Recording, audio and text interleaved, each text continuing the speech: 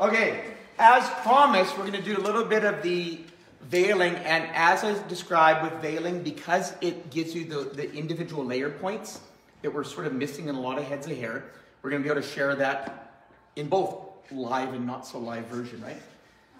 So remember, low elevation is length, moderate elevation is length and softness, high elevation is softness. So you're coming in low, entry point, exit point, open, close, open, close, open, close, open, close, open, close, open, close, open, close, open, close, open, close. So now what I'm doing is I'm landing in our individual layer points. So these are going to be some of the longer ones here that we're going to add in towards the back. Then what I get to do is some moderate ones. Now, making sure that we're not picking too big of a section. Obviously, if I grab a big chunk, you're going to be left with a big chunk, right? So as we start to get that layering into the hair, you can see how it starts to break it up. But unlike a traditional layer, what happens with a traditional layer with long hair? On your hair, let's say we layered it. What's going to happen to all of this? It'll look like stairs.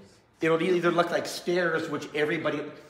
So occasionally you have somebody that comes in and says, I want 3 layers in my hair. Remember this morning? I want 3 layers. 1, 2, 3, not. Well, this allows us to actually add layers if we want in the hair, but you're never going to end up with a line. You're never going to end up with any, just as a seamless blend, right? So here's an option also where you can see from the visual, we backcomb this just to show some effects there before. But noticing this line here is pretty heavy, right? So what if we could erase some of this line? Would that be helpful? Okay, so what we're going to do is I'm going to elevate this up. Now we're doing really small pieces at this point. So I'm looking underneath. Is there dark underneath? There is. If there's no dark underneath, this does not work. So as long as there's dark underneath. Now you have to be careful. If I put too much weight on this, what happens? Is it gone? Yeah. Right? So I'm going to open close here. So open close, open close, open close, open close, open close, open close, open close, open close, open close, open close, open close, open close, open close, open close, open close, open close.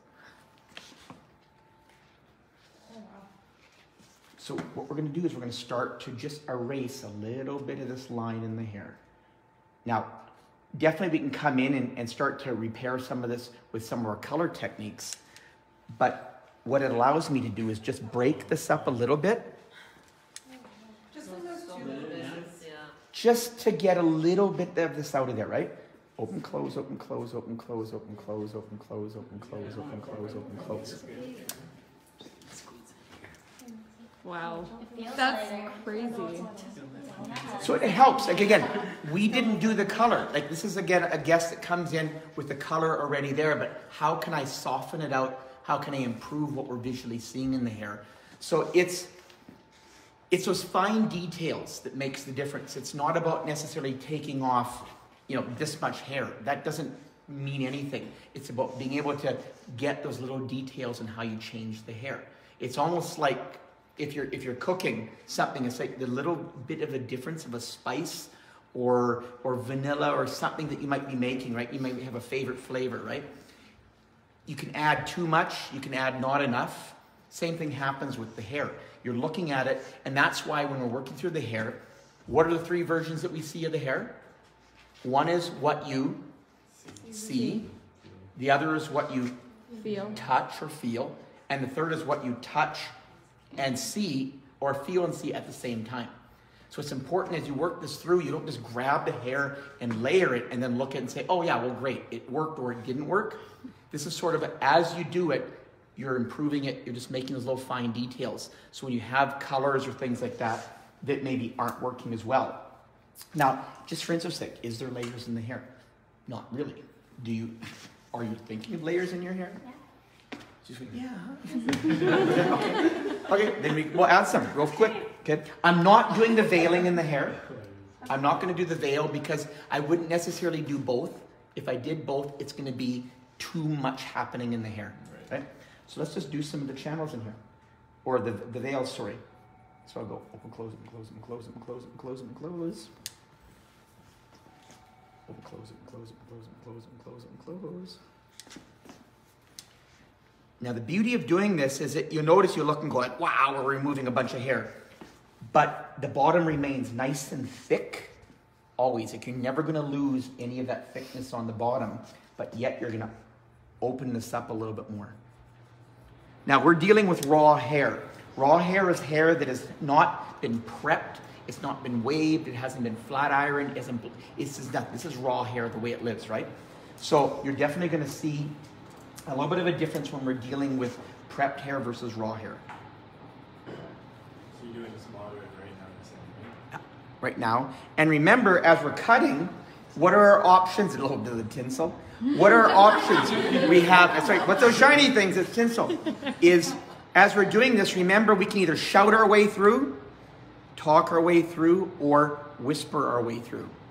So it depends on how, so often we'll do a little bit maybe more shouting, talking as we get to the sides and we whisper it. So here we go. Now the beauty with this technique also is you can actually stop if you needed to and you said, I want to preserve the ends, you just stop. And you don't do anything to the ends. So this will completely change the hair. Cancel your appointment. Yeah. And like literally, there is no other way to add layers to this length of hair. Other than having a mistake. And you can see how, in a traditional sense, you would end up having potential problems if you try to do traditional layer. Thank you so much, Siobhan. Nice seeing you. I look forward to it again. I will send you a message. Okay, we'll message. I'm back. Sounds good. Thank you. There we go. Oh, look at she wants some now. She's wanting some of these. Well, you've got 15 that can do it. Okay, here's the deal. So tomorrow, each of you can do one layer in Siobhan's hair. I have a lot on. See you guys all tomorrow. See ya. Okay, I want you to get your hands through there. I love that confidence is on a live video that she has in all of us. Now, there's quite a bit of hair down there, eh? But not really. Like when you look at this, feels thick. totally feels thick. Yeah. Because guess what? We didn't layer it like you would normally expect to see a layer in the hair. And there's absolutely no way with long hair you can. And I see it again and again and again that it's done. And you can try everything that you want. At the end of the day, it will not work. It's not possible because, number one, with long hair, you have to cut it dry. If you cut it wet, like we showed you with the Kleenex, where a wet Kleenex and dry Kleenex, it's not the same. The weight isn't the same. The volume, the space that it takes up isn't the same. And so this is, you're seeing it when it's live. You see how it works. And then when you're doing it dry, every layer point becomes obvious to you. If you were doing this wet, you'd have to wait to dry it all to see what you did and hope for the best. Whereas this way, you can see that you've got everything that you need in it. And then from there, it works well. Now, do you find that you need any lift, any volume in it? Like, does it not hold anything? Yeah, it never holds. Really. Okay, so I'll do a small amount, and then we'll share. Okay, I'm sharing in advance for you. You get to see it. So what we're going to do is a little bit of the micro texturizing. You don't do this in part lines. You stay away from the hairline, and you try not to do it necessarily in a cowlick. Whenever we're doing texturizing to create lift, what's the rule of thumb of how far away from the base that you should start texturizing? Where the dent is. Coarseness of the hair. Okay. Where it bends, right? Where it bends, okay. So I'm going to lead you down the yellow brick road, right? So do you mean where it bends here, or do you mean where it bends here, or do you mean where it bends here? I'm holding it closer. Like an inch. Yeah. From the scalp. From the base. Yeah. Would everybody agree, or you're not sure? Not sure. Some are saying not sure, right?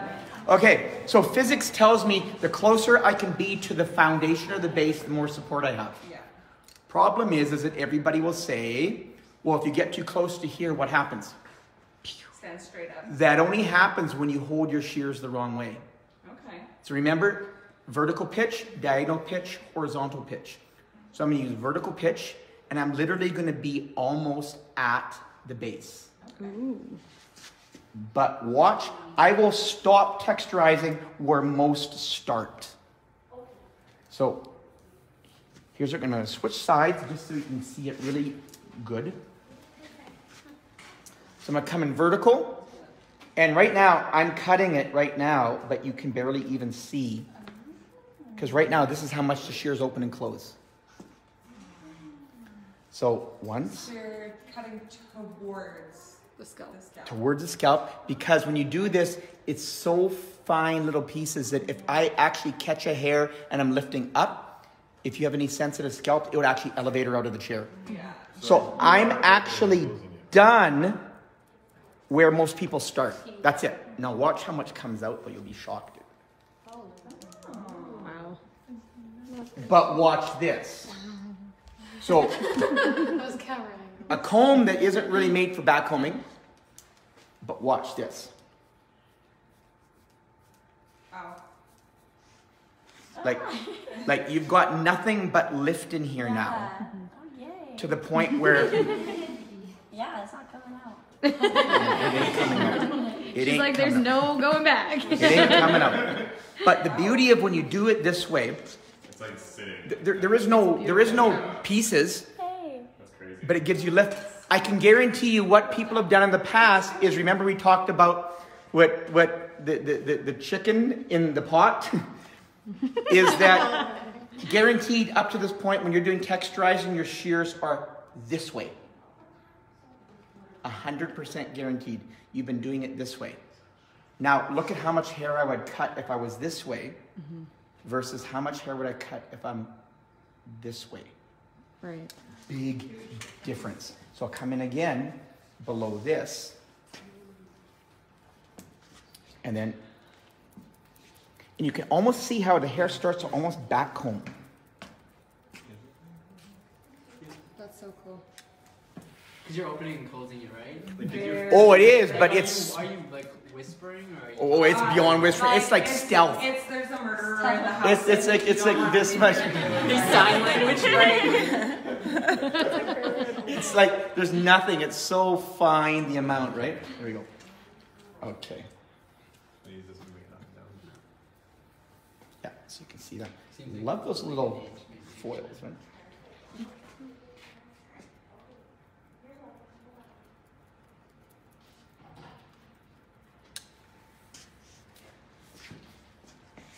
So now watch this. Like, wow. Yeah, wow. What?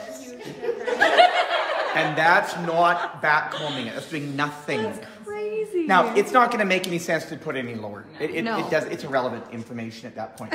But I'm going to She's do like, some I don't know, I'm sides. digging it. Yeah, Do some sides now. It's like, yeah, volume. that's what I need.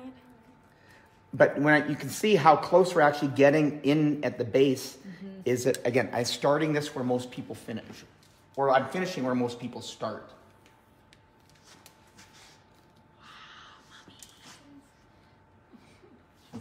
And you don't want to go near the hairline, you said, right? Right. Try not to. I wouldn't personally, Right.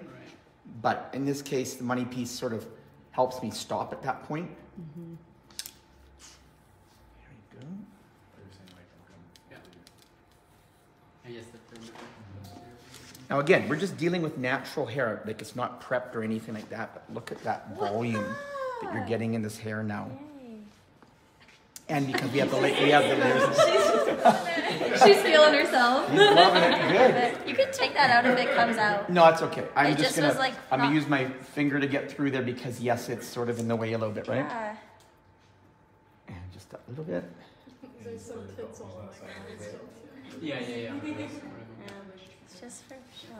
And so for those who are watching, you always can come and check out some of these techniques at the salon at the Hairstyle Inn in Saskatoon, either at the Lawson Heights Mall or at the Centre Mall. Or if in Regina, we've got some amazing students or future professionals who would love to do your hair here at the Style Academy. So for those of you in Regina, now you can come out here and this amazing crew would love to show you some of the new techniques we've been sharing today. So now get your hands in there, gorgeous, and see what that feels like. Oh my gosh. Wow, that feels like so light. Like I feel like when I curl, it'll actually hold up here because usually it falls just like straight and then like curls. Yeah, completely Yeah. well. Oh, it's And nice. again, a different approach than you've completely had up to this point. Yeah. Like completely different way of doing the hair, but it's the best way to do it. And it's sort of like, again, remember, there's like from going from, let's say, Regina to Saskatoon. How many different ways could you travel from Regina to Saskatoon? 1,000 different ways. Mostly there's one way that makes sense. And the sort of same thing with this, with hair. We're using kind of the art form part, but then we're actually using physics, and we're sort of analyzing how do you create lift, how do you create volume.